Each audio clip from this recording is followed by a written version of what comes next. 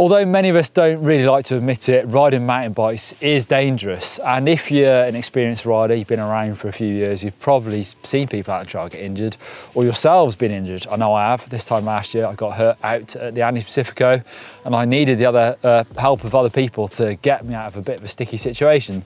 So here's a few tips on how to try and stay safe on the trails. I think the first part of this is knowing your riding skill level. Now, definitely on GMBN, we do encourage people to send it and do those things, try and push themselves. And I do. When I was coaching, I would definitely try to get people to push it a little bit, but it's really playing a game of sort of chances, trying to keep your risks to a reasonable level. If you're the type of rider who's always trying stuff above their level every single time you ride, or going, you know, way beyond your level, then eventually you will be crashing, probably quite a lot. And a lot of crashes can lead to injuries, of course. So definitely try and play those risks so that you're not doing it all the time. And the same goes for following someone that's faster. We do recommend that quite a lot. But if that person you're trying to follow is way faster than you, it means you're going to be taking quite a lot of risks outside your comfort level to try and keep up with them. So it can be done, but this is something to be careful of. The final point when it comes to actually riding your bike, I would say, is in my situation, in my experience, twice I've been injured because I've been riding when I was tired, both actually in races. So you sort of feel like you have to do it. You know, you are always going to be pretty, you know, on your limit of fitness. And at Anti-Pacifico and at another race called Trans-Savoie, I did probably 6-7 years ago, I was trying to ride as fast as I could when I knew I was fatigued, and I had thought about trying to slow it down a little bit, but just in that sort of heat of the battle, I rode over my head and I've got injured twice. So separated shoulder from the one and compartment syndrome in my thigh from the other. So two, you know, serious-ish injuries from riding over my level when I was tired, and I probably shouldn't have been. I've ridden mountain bikes since the mid-90s, so an awful long time now, and I've sort of seen or heard stories of friends and friends of friends getting into sticky situations. So I've known, you know, a few people that have broken bones and got themselves out of the forest. Someone who's broken their leg and driven themselves to hospital. Even a broken neck drove himself out of the trail. But you might be in a situation where you can't evacuate yourself, so you need some way of getting in touch with emergency services, and hopefully they can get to you. You know, a mobile phone or a riding buddy is, you know, something that can really help you out of a situation. And I've been in that myself. I do quite like riding by myself. And in those situations, you do need to let someone know where you are. Now, there are ways of going into that with a bit more help from technology, which I'll talk about in a minute.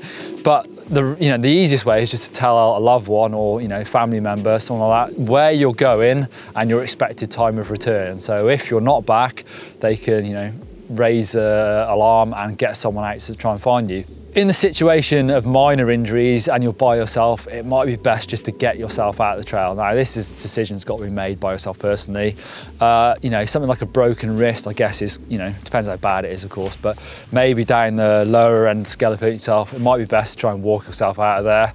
I've definitely been in situations by myself when I've fallen off and given myself quite a bad cut on my knee. I thought, wow, that was a bit of a wake-up call. And, you know, much worse than that, I could have been in a problem. So it's trying to make sure you've got an escape plan for your ride. Wearing the appropriate riding gear can make a difference between getting injured and not when you're in the situation where you're hitting the deck. I will always wear a helmet if I'm riding my bike off-road. That's just non-negotiable for me. If I've forgotten my helmet, I just won't ride. Of course, you could wear a full face helmet as well. That's up to your own discretion when to wear one of those. Things like knee pads, I will always wear them unless I'm going for a cross-country ride. Same with the gloves, I almost always wear them because that's the first thing that hits the deck, and ripping over your hands is not a nice thing to do. The list obviously goes on for appropriate riding gear. Eyewear can protect your eyes from getting mud in, but also branches, things like that. You can think about wearing tougher trousers, so tougher shorts or trousers for riding downhill where there's more potential for you to fall off and slide. That's just going to stop you from getting quite so ripped up.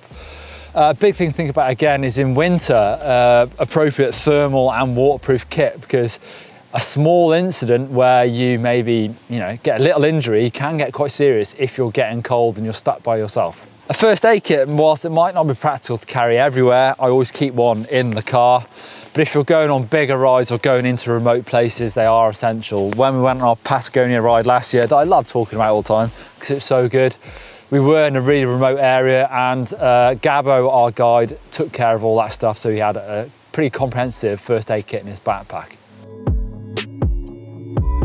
Modern technology can definitely help you out in an emergency situation, like having your mobile phone in your pocket, being able to ring someone or ring the emergency services.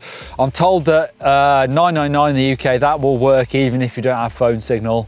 I've never had to test that one out myself. Some modern devices have a live tracking feature. My Garmin does, so I used this last year for my winter solstice ride, but I rode by myself through the middle of the night, in the middle of nowhere as well, so it's quite important to do that.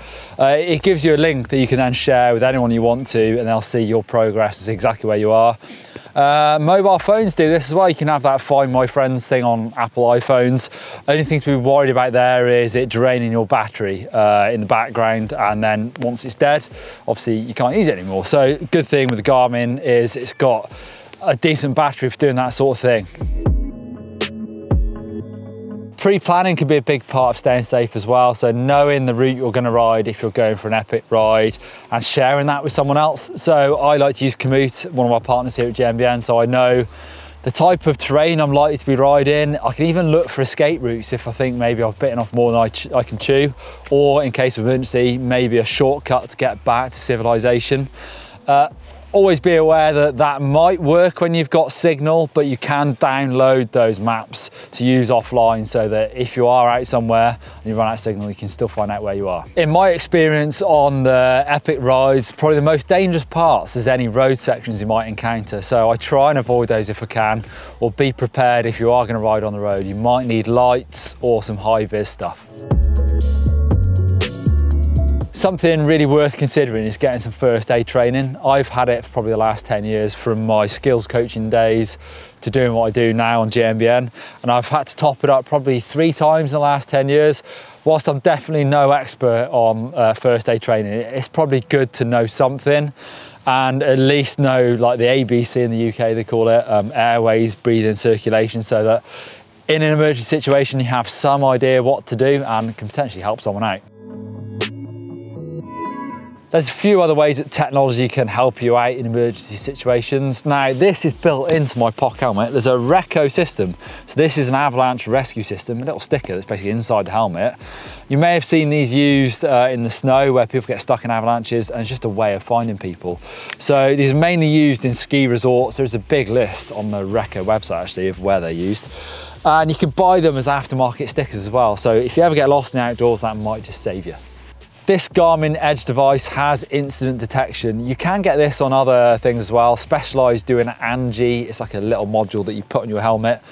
So they determine using their sensors that are built in, so accelerometers, even GPS, things like that. So if something happens, a big bang, and then you're not moving, it'll determine that you've been in an incident, and it'll give you a certain amount of time. So on Garmin it's 30 seconds, so you can just cancel that. If everything's fine, you're okay, cancel that.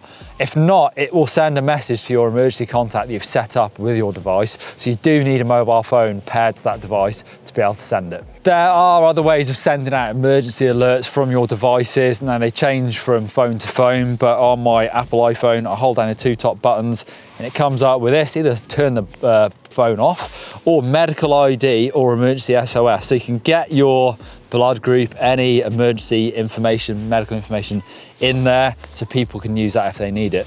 Also, better cancel that. I'm not in an emergency at the moment.